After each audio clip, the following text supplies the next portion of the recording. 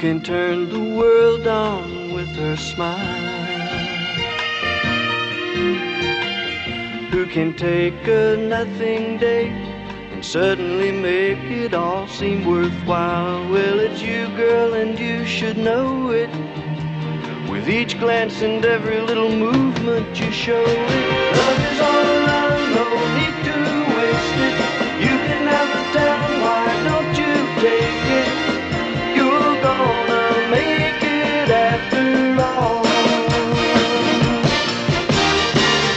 You're gonna make it after all.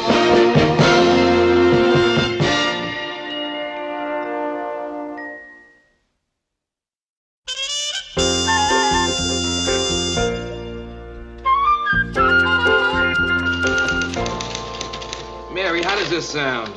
Memo to Ted Baxter from Murray Slaughter regarding last night's show. Dear Ted, when you finish with one page of the script, please turn it over. This handy hint will prevent the recurrence of last night's embarrassment when you read the same page twice. What do you think? I think you really earned your paycheck this week. Mary.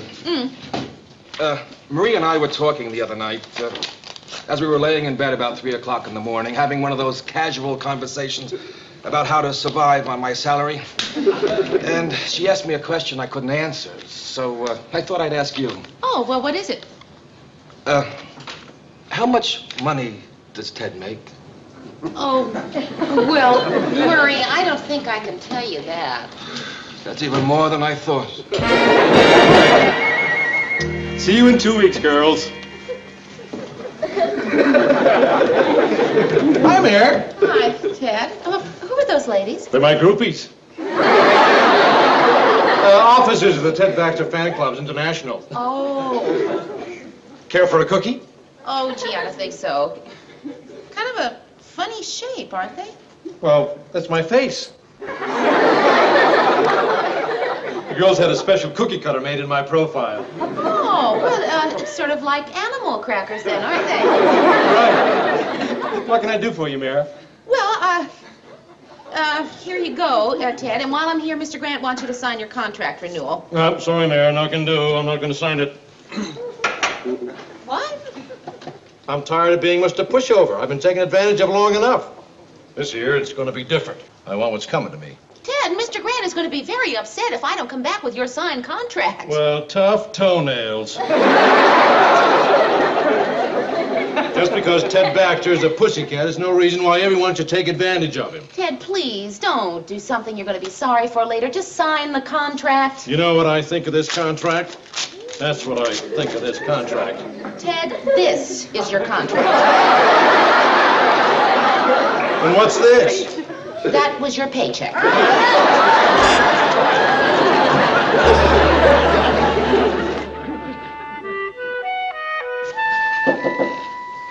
Come in. Hi, Mary. Hi, Ted. Just driving through the neighborhood. Thought I'd drop in. Uh-huh. Oh, you're not Mary. You're Rita. No, Ted, I'm not Rita. I'm Rhoda. Oh, of course. I'm always getting you and Rita confused. You look so much alike. I bet a lot of people do that. Mary! Ted! Well, hi, Mary. What are you doing here? Well, just driving through the neighborhood. I thought I'd drop in. I'm a little concerned about the way my contract negotiations are going. What negotiations? Mr. Grant won't talk about it. Well, that's what I'm concerned about. Mary, look, you're on the inside. What do you think is the top figure I can get? Ted, I think you're getting it. Well, that gives me a rough idea.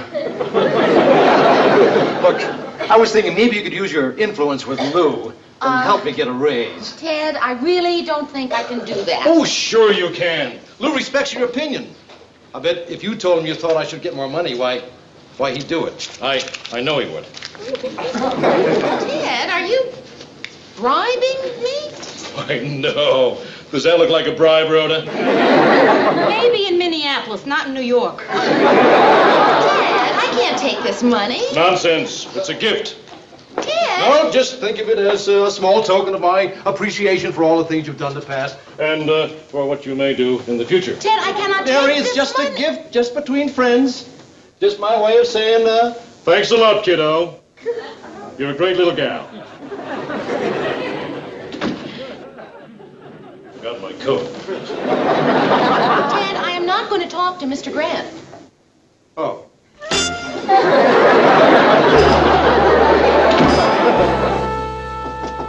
Come in.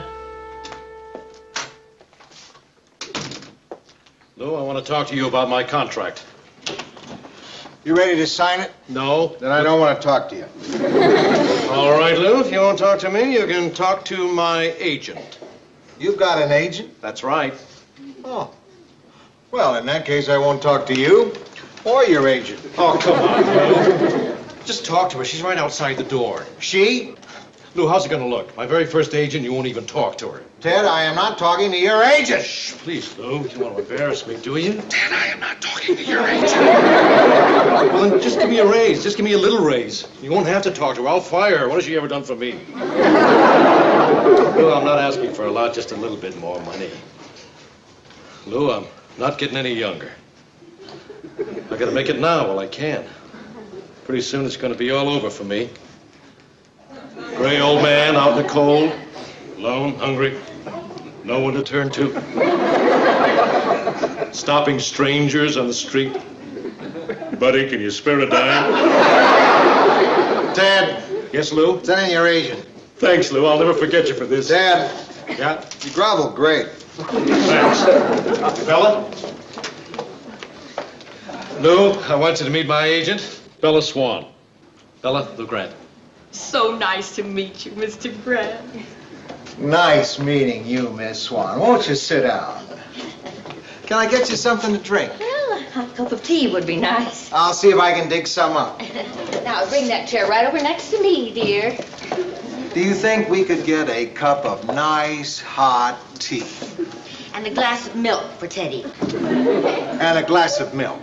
Thanks. You know, Mr. Grant, I've known Teddy since he was a little boy. Really? Yes. He was such a cute little boy.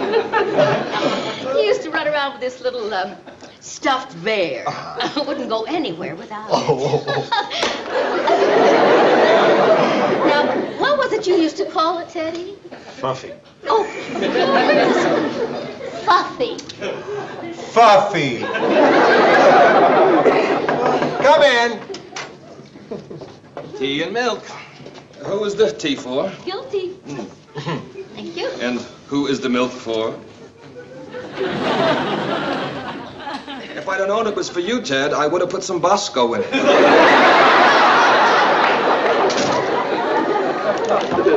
Now, Miss Swan, I think you should know that I do not intend to give Ted any more money. Oh, we don't want any more money, Mr. Grant.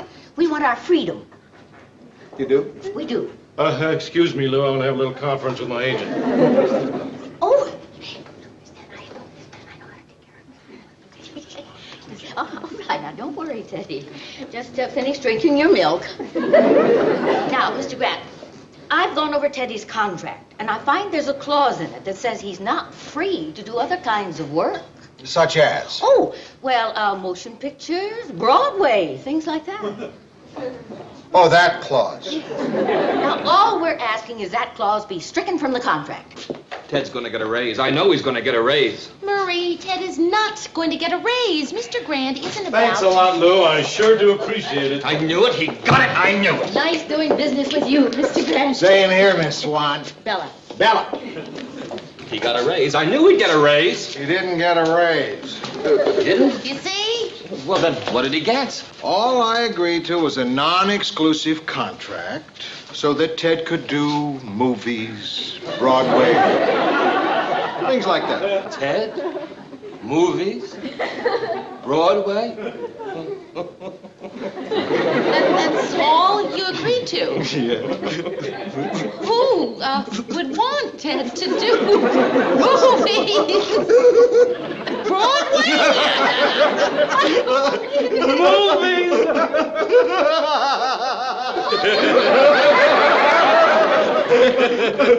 Thanks a lot, Lou. You're welcome. You fell right into our trap.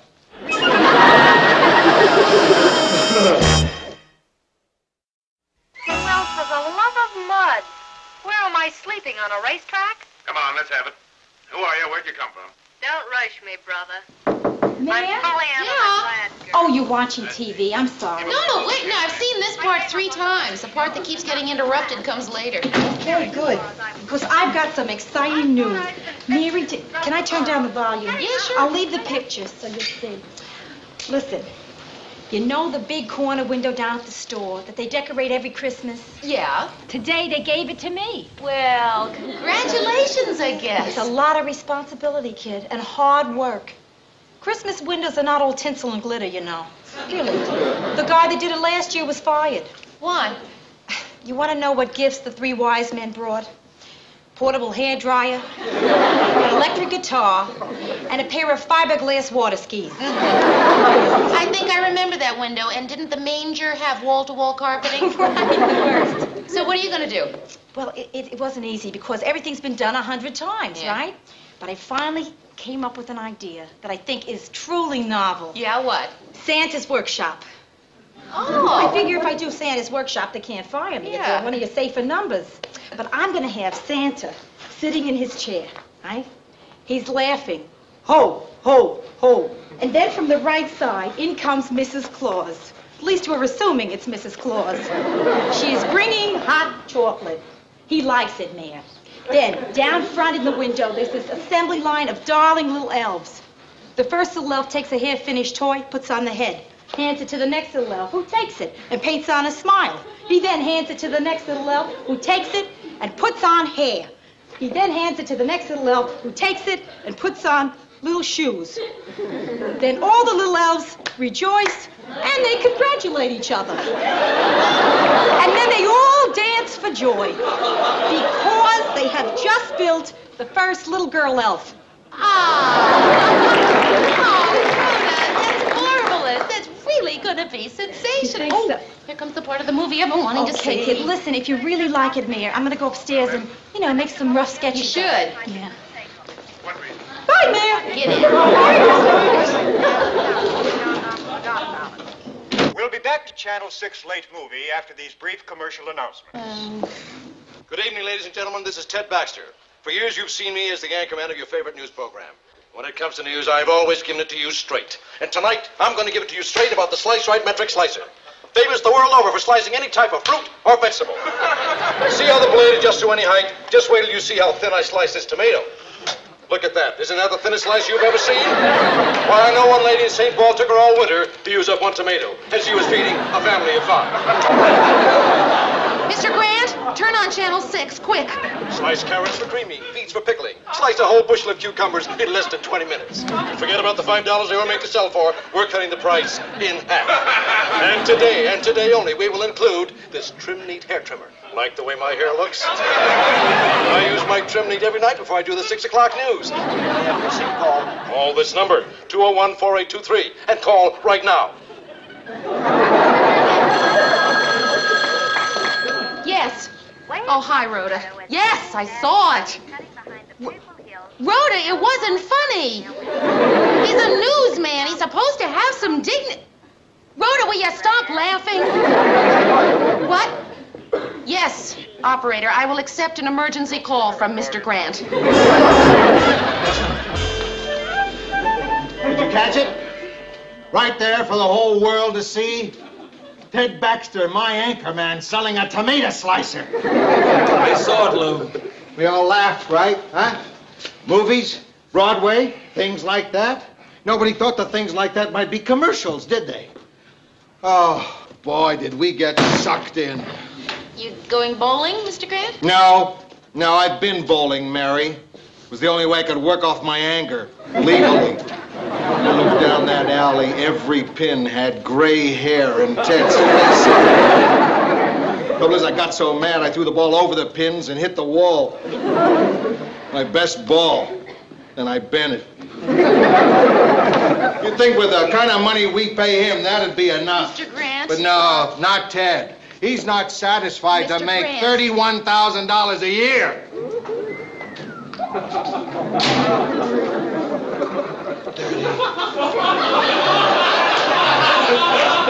Murray? 31. $31,000. What difference does it make? $31,000. Hi, Mary. Did you catch me last night on the movie?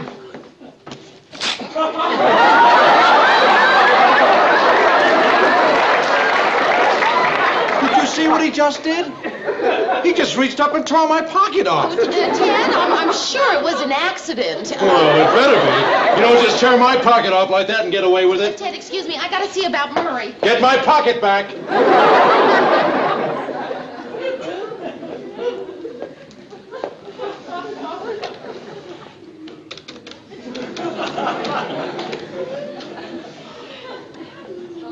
Bella? Teddy. Yes, I thought that slicer thing went pretty well myself. Got anything else lined up for me? Oh, a dog food commercial, eh? Or they want me to be their spokesman or something? Oh, well, I guess I can do that.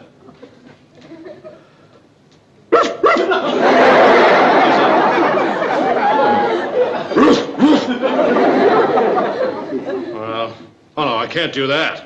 I've got my dignity to think about. After all, I am an anchor man. Tell him I'll bark, but I won't pant.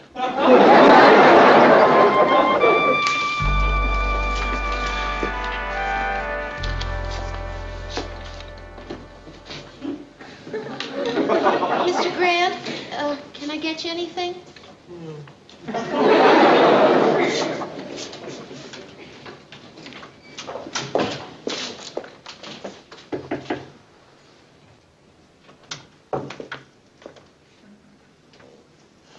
Mr. Grant, what is it? What's wrong? Oh. Ted Baxter's finally got me. I've gone over his contract a dozen times. There's nothing I can do to stop him. First it was that tomato slicer.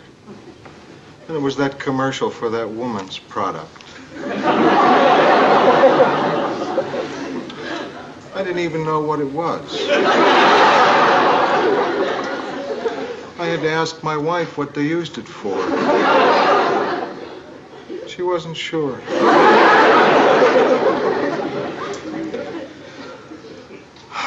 Mary, he's got me. Mr. Grant, how about if I fix you a nice drink? You haven't had a nice drink in days. Mr. Grant, I'm worried about you. Somehow, booze just doesn't taste good to me anymore. You know, sometimes I think I'm losing contact with reality. Like last night, I was watching a movie on TV, you know, to try and forget. And this dog food commercial came on. And I could have sworn I heard a dog bark that sounded just like Ted. Mr. Grant, isn't there anything I can do? No. The news is on.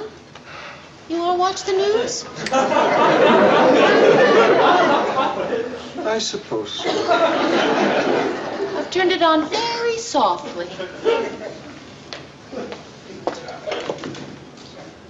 Mr. Grant, doesn't it just make you mad? I mean, wouldn't you like to really chew Ted out?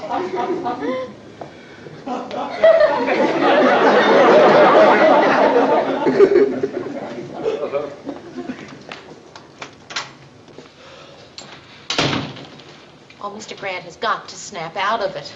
He's so quiet. He hasn't yelled at anybody in days. He's not drinking. This is terrible. $31,000. Good evening, this is Ted Baxter in the 6 o'clock news. The Soviet Union announced today that talks with China over disputed border areas have been broken off. This and other top stories of the day after this brief commercial message.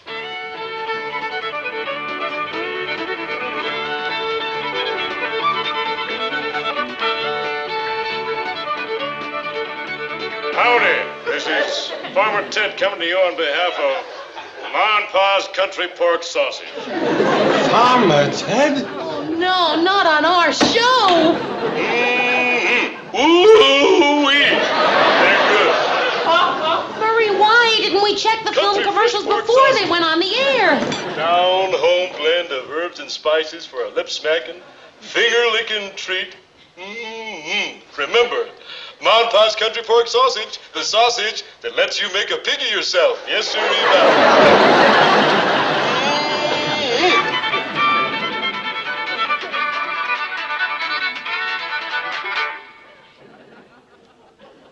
And now, the news.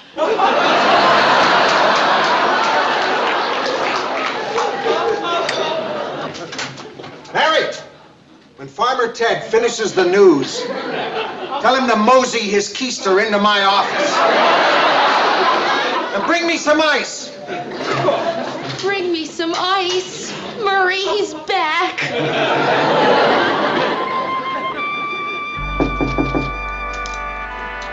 Come in. Do you want to see me, Lou? Come in, Ted. Come on. What's this? It's a hair trimmer.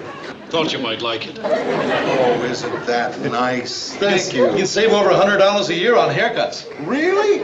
Oh, that's wonderful. Come on, sit down, sit down. Really, thank you. That's a lovely gesture. Ted, I'm going to give it to you straight. You're giving up those commercials. No, I'm not. Maybe I didn't make myself clear. I'm ordering you to give up those commercials. You can't do that, Lou. My new contract is non-exclusive. I know, but that's the way it's going to be. Well, I'm sorry, Lou, but I have a big career ahead of me in commercials, and you've got no legal ground for stopping me. Ted, if you don't stop doing those commercials, I'm going to punch your face out.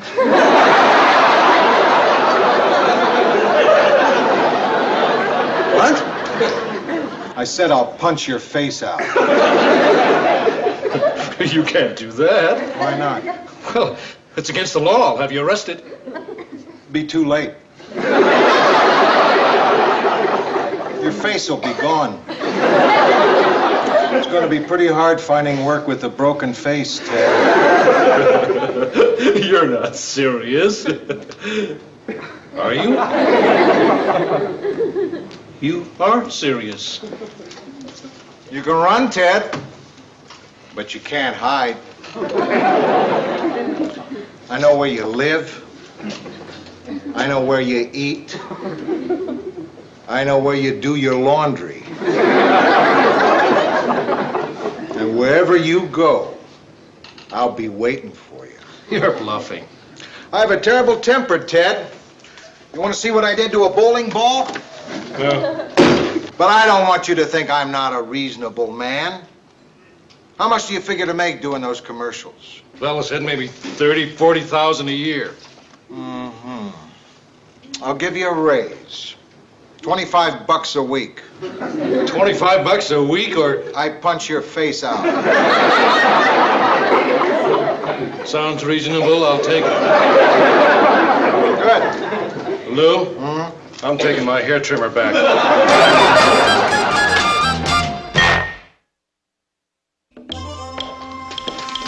Say, Mayor, I'm having a problem with my new paycheck that Lou may not have anticipated. Oh, what is it?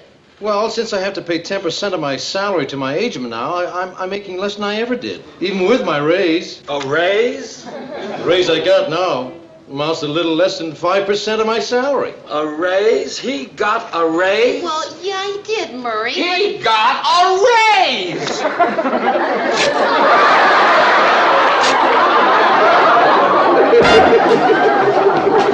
Now, that time was no accident.